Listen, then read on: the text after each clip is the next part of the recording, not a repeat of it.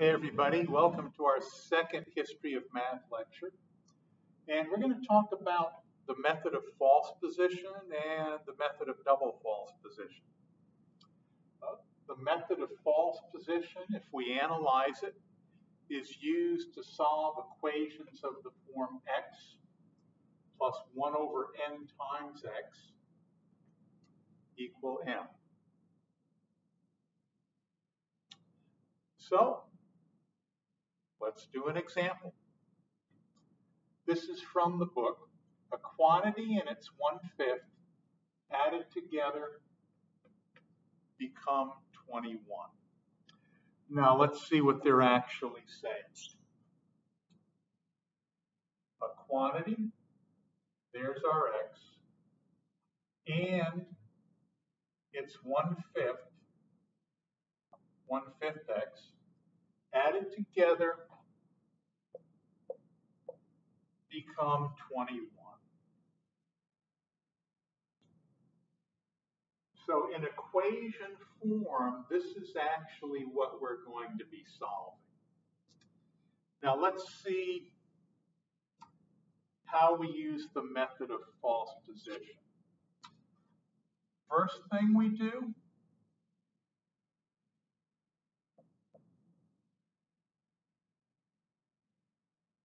make a guess.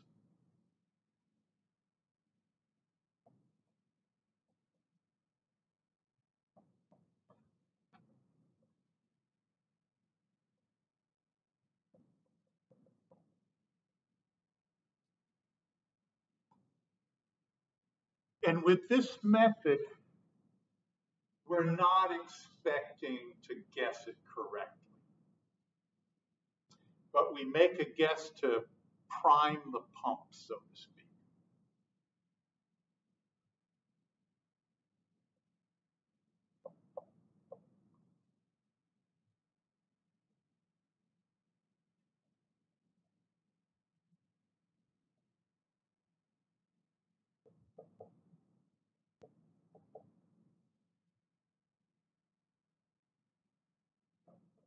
Now, you don't have to do what I'm writing here.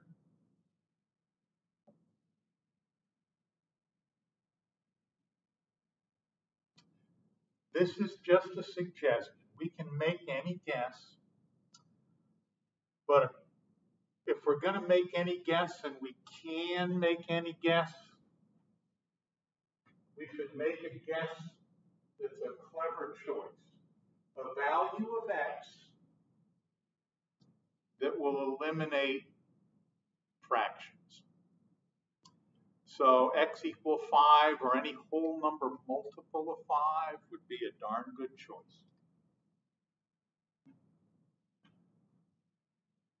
I think I'll pick x equal 5. But the next step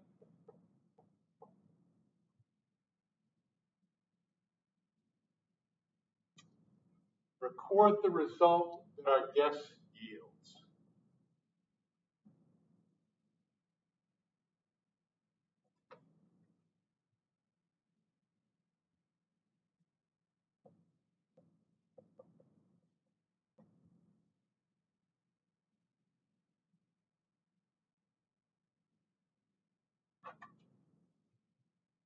Okay, let's see. X is 5, so we have x times 1/5 x, and that's going to give us 6. It's not going to give us 21, which is what we want. It gives us 6, but that's okay because we really weren't expecting this guess to be correct. But we had to make a guess just to prime the pump so that we could begin this process. Now the next step,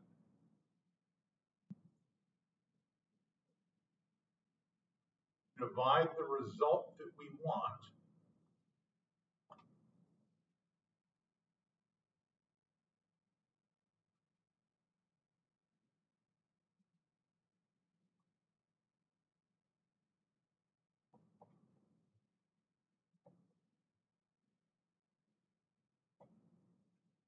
by the result that we just got.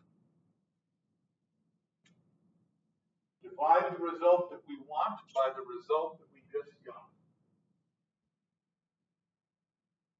The result that we wanted was 21.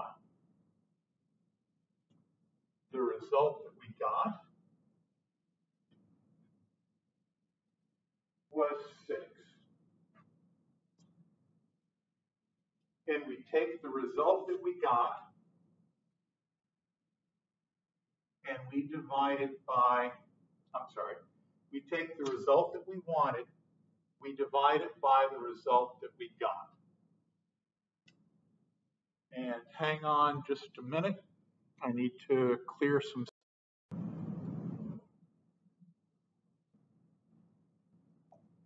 Last step, multiply this new result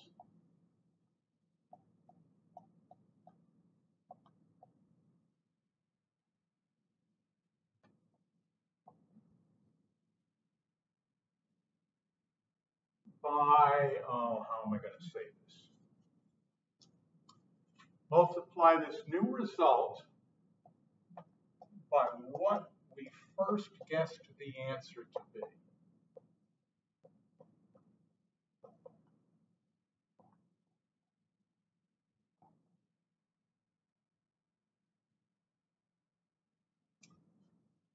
Here's our new result. New result, 21 over 6.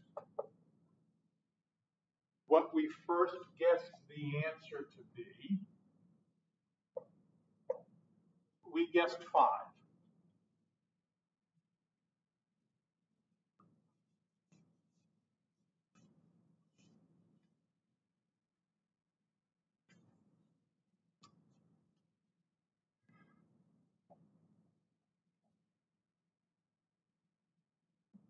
Now, I guess we should check it. This is our answer after using the 4-step process. Let's just check and make sure. We want x so that when we take 1/5 of x and add it to x, that we get 21. I think that's what it was. Okay, let's try it. X is 21/6, we hope.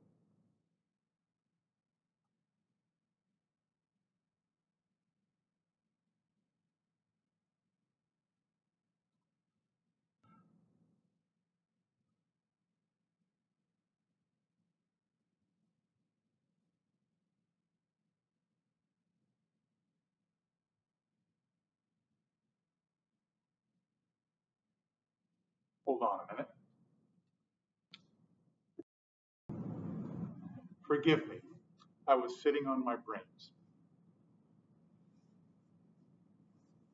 I wrote down exactly what we were supposed to do, and I didn't do it. Multiply this new result by 5.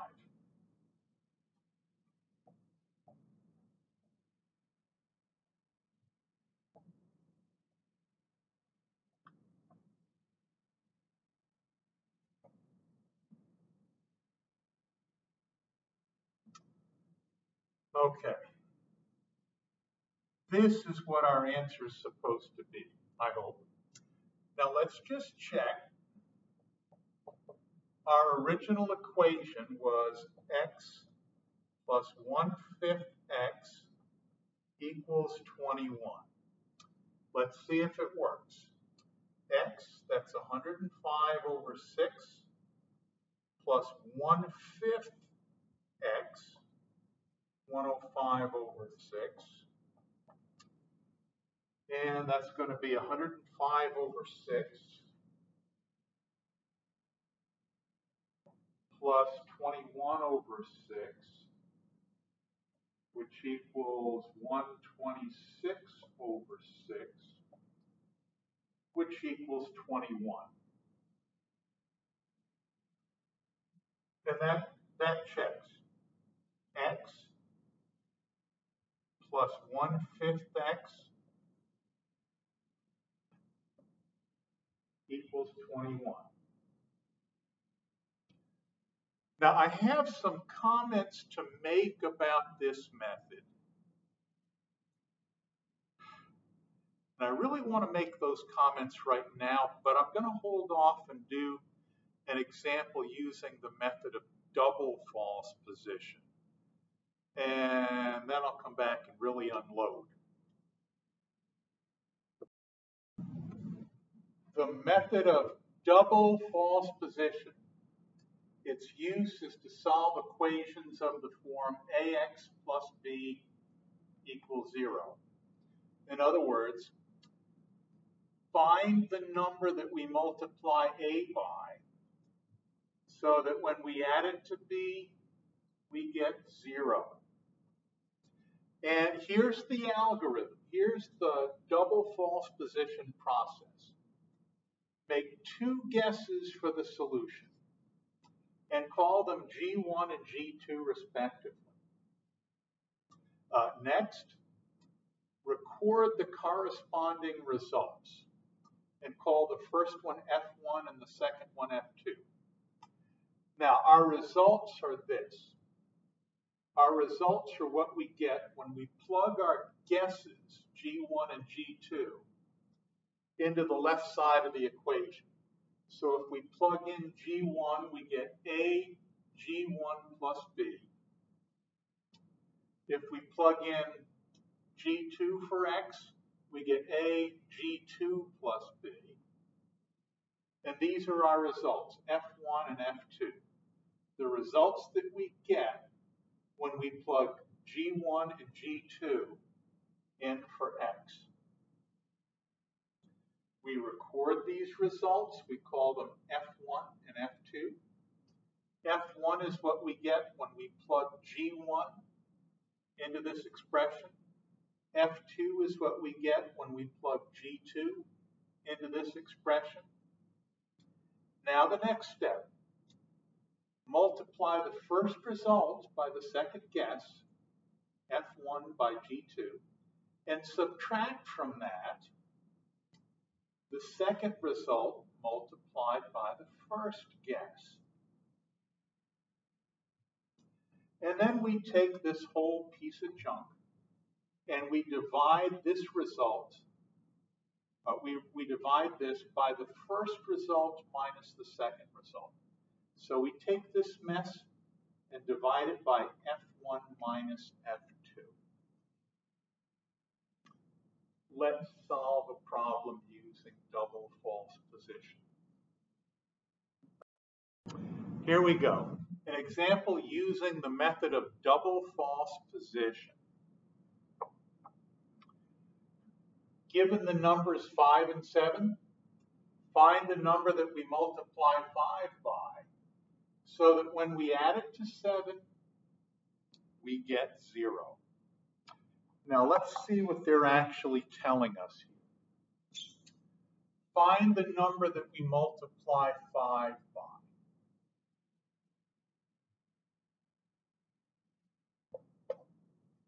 Okay, so this is X.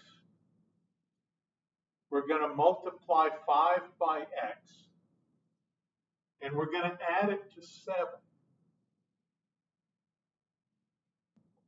5x plus 7.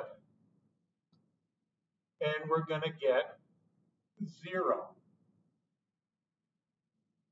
So essentially, we're solving the equation 5x plus 7 equals 0. Okay.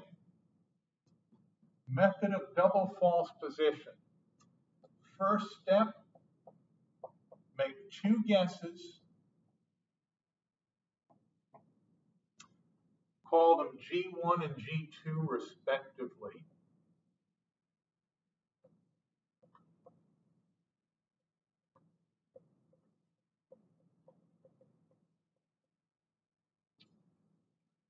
Okay. What the heck? 1's an easy number.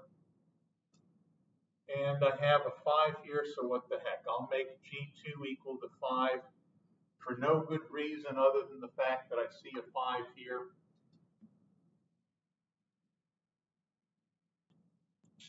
Okay, next step, record the corresponding results.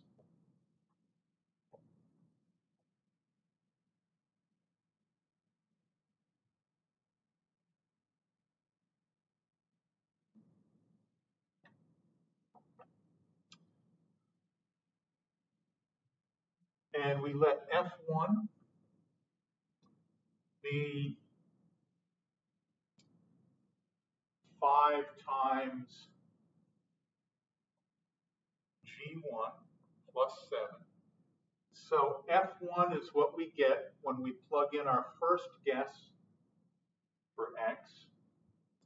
So that means that F1 is equal to 5 times 1 plus 7, and that's equal to 12. I can write that a little bit better.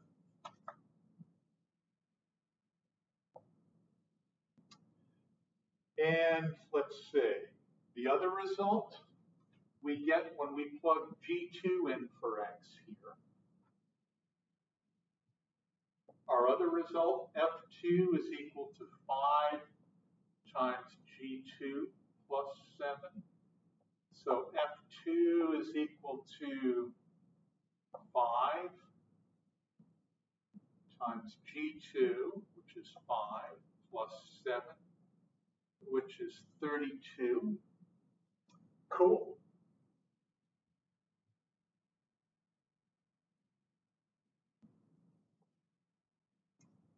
Okay. Multiply the first result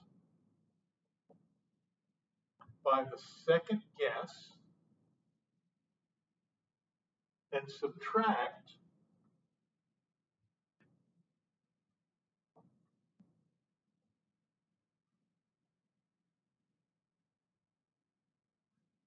the second result. Yeah, multiply the first result by the second guess and the second result by the first guess.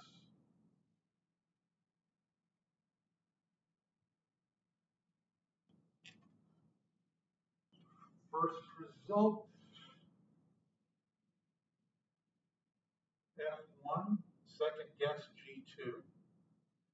F1 is 12 and G1 is 1.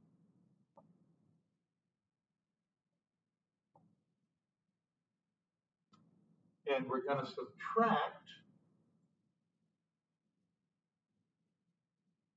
tell you what, I'll put this equals 12 down here. We're going to subtract the second result, that's F2, times the first guess, G1. F2 is 32. And the first guess, oh, I screwed up. I'll get back to it. And if you're wondering, did I make a mistake? Yes, I did. Second result, F2 times the first guess. F2 is 32. The first guess is 1. So that equals 32. Over here, I plugged in the wrong number for G2. First result, F1, times the second guess, G2, which is 5. So I should have 12 times 5 here, and that's going to give me 60.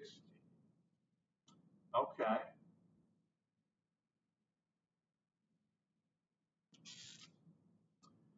So what we have is 60 minus 32.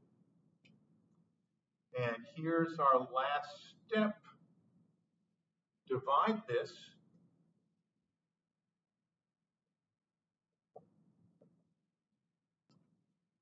by the first result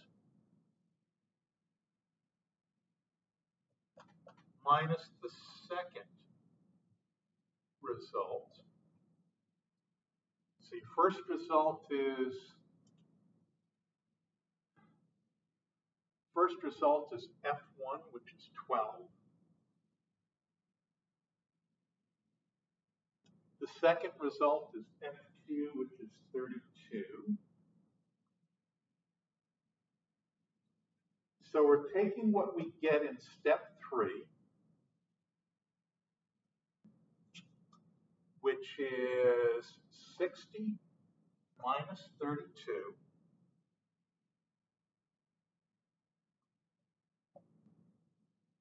over 12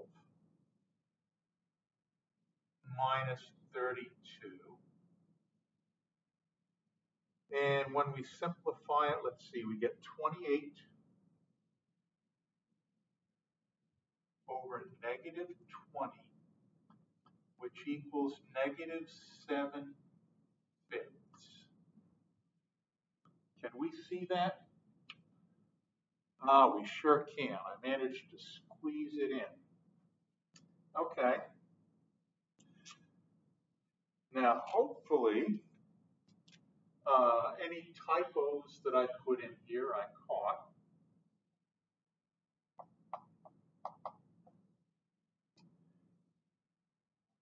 Essentially, this is the equation that we're trying to solve right here.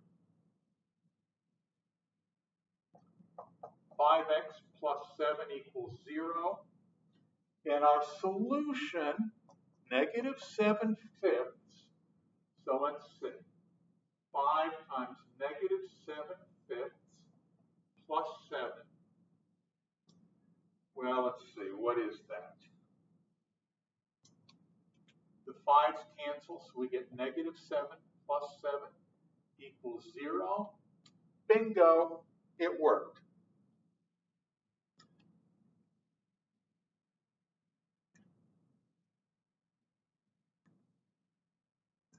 Now let's do a retrospective of this.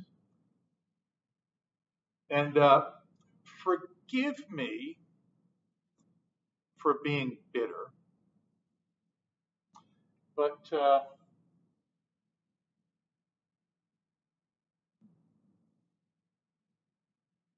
what we're really doing is we're solving the equation 5x plus 7 equals 0. So we make two guesses, and then we take each of the guesses and plug them into the left side of the equation and call the results F1 and F2. And then we multiply the first result by the second guess, and we subtract the second result multiplied by the first guess. And then we take all of that and divide it by the first result minus the second result. So we take what we get in step 3 and we divide it by the first result minus the second result. You know, at best, that seems really serendipitous and an awful lot of work to solve the equation 5x plus 7 equals 0. For crying out loud, how stupid could they have been? Hello? 5x plus 7 equals 0.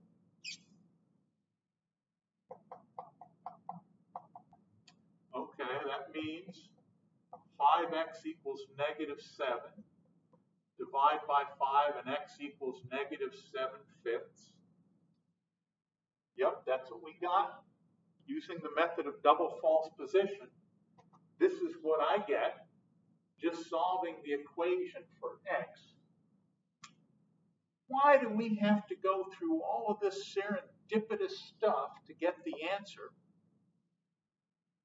Well, all we got to do is solve the equation, for crying out loud. How smart could they have been anyway? And I've got another bone to pick too. Yeah, let's do a retrospective about the method of false position too. Here's the example that we did earlier. Essentially, we're solving this equation for x. And the problem actually read, find a number such that when we add its 1/5 to it, we get 21, something like that. In equation form, this represents the exercise that we were given. And the first step of the method of false position is just make a guess. And we guessed x equal 5 so that we get rid of the fractions. Second step, record the result that our guess produces. We plugged in 5 for x, and we got x plus 1 equals 6. The next step, divide the result that we want, we're trying to get 21, by the result that we just got, 6. So divide 21 by 6. Then the last step, multiply this new result, 21/6, by what we first guessed the answer to be. We guessed it to be 5. And we get 105/6, which oddly enough turns out to be the right answer. But I got another bone to pick here. This is essentially the problem that we're solving. X plus 1/5 x equals 21. So why can't we just do this? X plus 1/5 x is 6/5 x equals 21. Divide both sides by 6/5.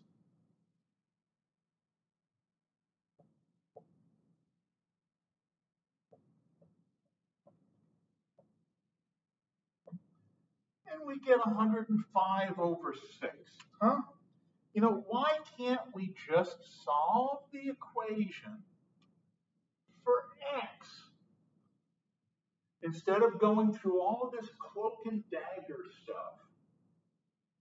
You know, it kind of makes me wonder with them going through these steps whether they really knew what they were doing or whether this was just something that somebody stumbled on and found out that it worked. And probably that's really what it was. Double false position and false position, probably just something that somebody just stumbled upon and, oh wow, this gives us the answer. We make a guess, we take the result it produces, and we take the result we want, divide it by the result we got, and then take this and multiply it by what we first guessed the answer to. Wow, it really makes me wonder whether they had any idea of why this actually worked or whether it was just complete, total serendipity. But as far as method of false position, and let me clear the board. Here's the one we did by false position. And we get 6/5 x equals 21, which tells us that x is equal to 5/6 times 21, or x equals 105/6.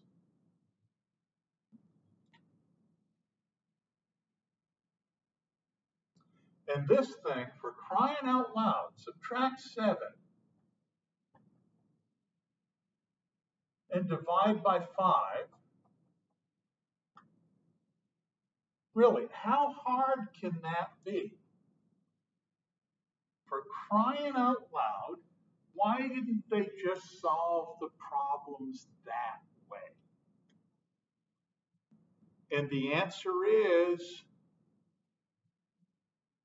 the Egyptians had no idea what an equation was.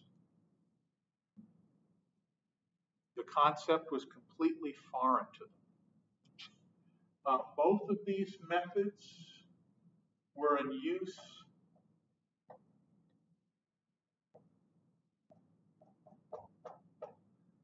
sometime around 1550 BCE.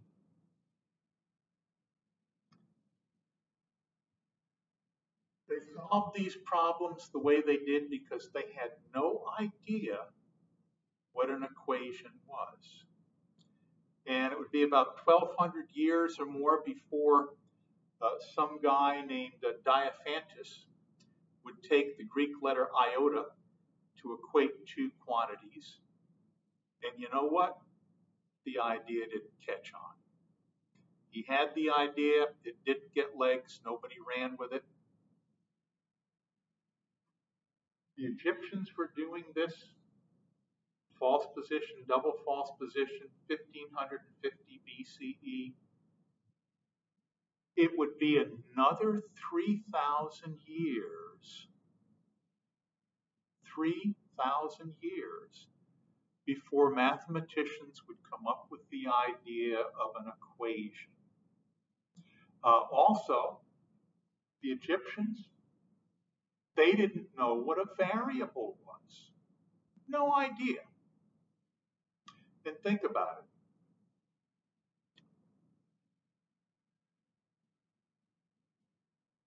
What did I do right here?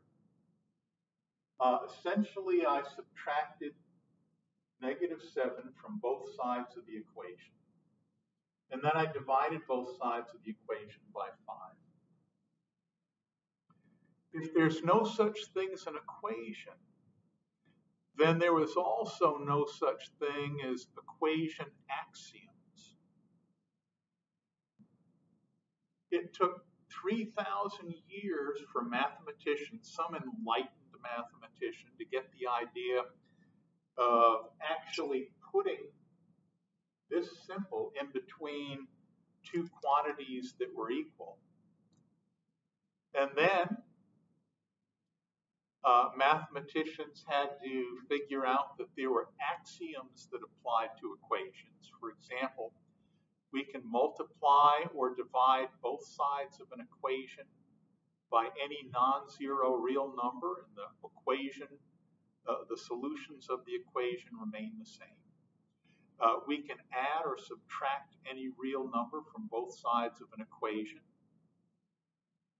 and the solutions stay the same. Without an equation, we don't have the equation axioms. So were the Egyptians really stupid? No. It took some enlightened individual to come up with the idea of an equation, somebody else to come up with the idea of variables, somebody else to come up with the ideas for symbols for addition, subtraction, multiplication, division, and so forth. All of these things had to come into place before we could take an equation and solve for the unknown variable x. The reason the Egyptians solved these equations the way they did is because they didn't know what an equation was, they didn't know what variables were, so they didn't know anything about axioms of equations, and they didn't have any symbols for addition and subtraction, multiplication, division, exponentiation, taking square and cube roots, and so forth and so on. Without all of these tools, no wonder they solved these problems serendipitously.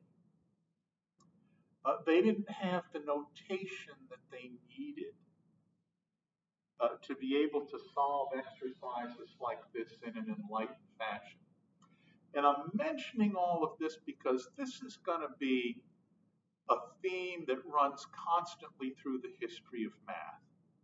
And the theme is this: notation is everything. If we don't have good notation, we're not going to get very far. On the other hand, someone who's very enlightened and comes up with a good form of notation can propel mathematical sciences to make greater advances in 100 years than it did in the previous 2,000. And math history bears that out.